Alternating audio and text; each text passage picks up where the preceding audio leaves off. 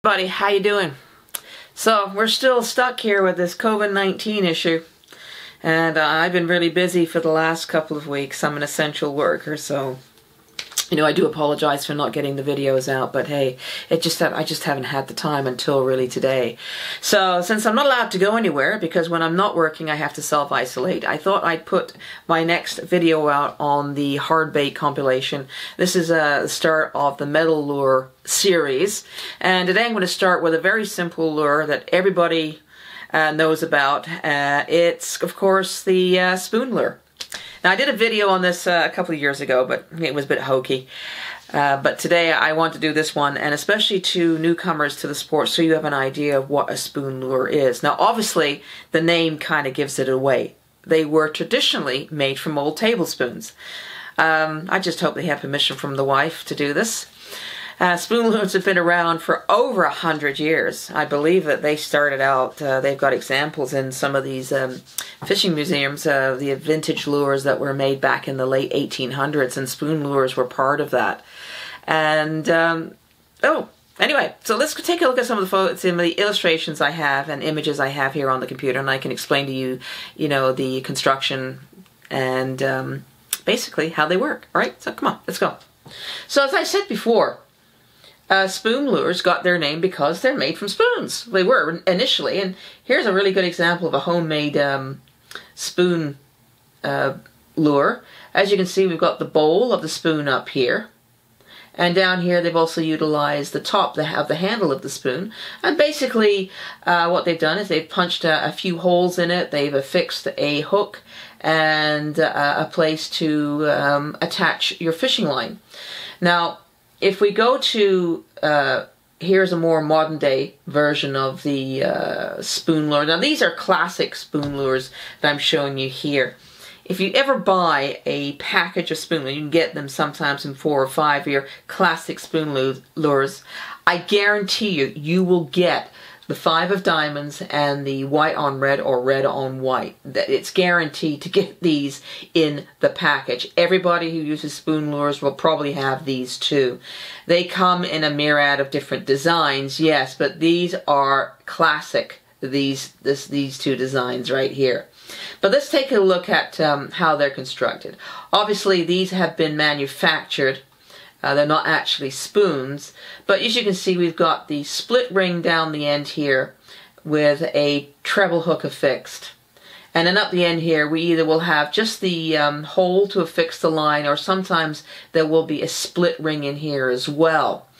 But either way, you can either hardline or use a snap swivel in this area to affix the lure to the line. So usually they are painted on one side, and on the concave side they're usually blank. They're probably silver or some painting, but they won't have the designs that you see on the top here. So these are your just classic examples of a spoon lure. Now let me show you another version of a spoon lure. This is called a weedless spoon. Here we go. Now, the weedless spoon lure, as you can see, is a slightly different construction. It has that spoon base shape to it, but it has like this little piece of metal, like a pin that runs down the back of the lure. This helps when the lure is being trolled through weeds. And it usually will have one hook on it as well, and not a treble hook. This stops the lure from snagging, okay? So that is a weedless spoon lure. And let's go up to, now here we have here, this is a good one. This is a spoon handle lure. As you see, they've taken the bowl of the spoon off and they've just used the handle. And they've taken a router and they've cut a few lines in here, roughed it up a bit, added an eye down here. Here we have the where you fix your line.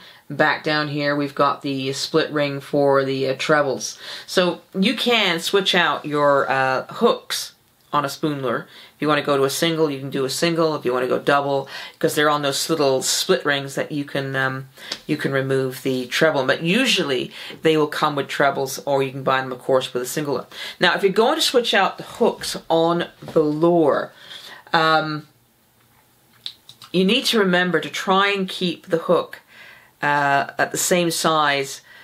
If it's a size 6 hook, keep it with a size 6. Don't go too big, because that will affect how the lure performs in the water. Okay, so try and keep your hooks. If you're switching from a treble to a single and it's a size 6 treble, you want to keep it to a size 6 single hook or a size 6 double. Don't go too big, because it will affect how the lure swims in the water, its swim pattern.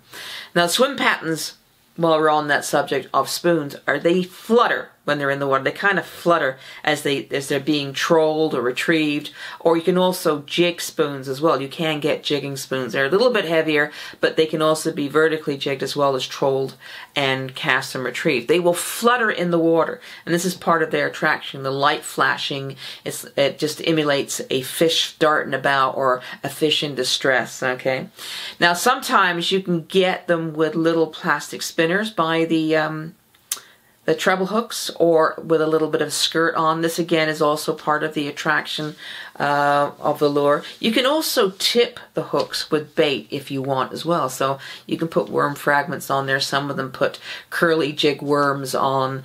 Whatever you want to use to help you catch fish, you can do with the spoon. It's actually a very versatile lure.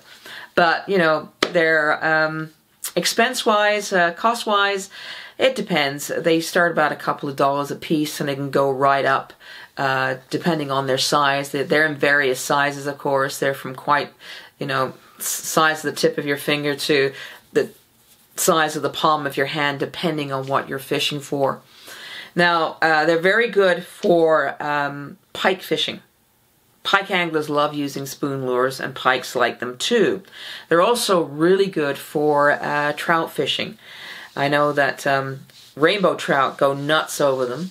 There's a sound that's made by the lure when it's vibrating in the water. It just happens to drive rainbow trout nuts. So they're very prized by pike anglers and trout fishermen. But you can use them for bass fishing. And you can also use the small ones for pan fishing as well. They'll work on basically any species.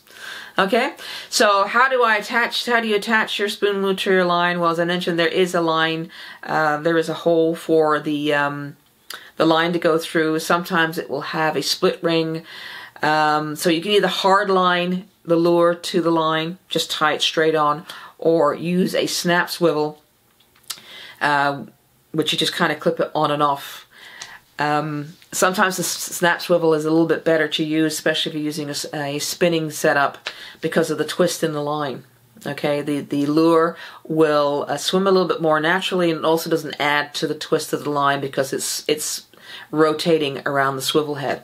So that's something you want to keep in mind. Again, that's entirely up to you how you want to set it up, all right? And if it works for you, hey, that's great. All right, that's just a kind of short and dirty version of the spoon lures. So basically, yeah, they were originally made of spoons. You can still make them. I might be doing that later on too, if this doesn't stop.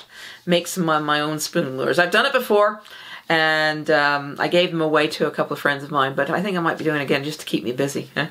So until our next video, I'm not sure which one it's going to be, but it'll be in the metal lure compilation.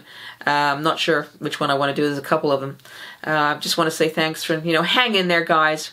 Hopefully our fishing season will be salvaged, and we'll be able to go out and have, just get out there and enjoy ourselves. And so in the meantime, please stay safe, stay well, and stay at home. All right? Thank you. Bye-bye for now.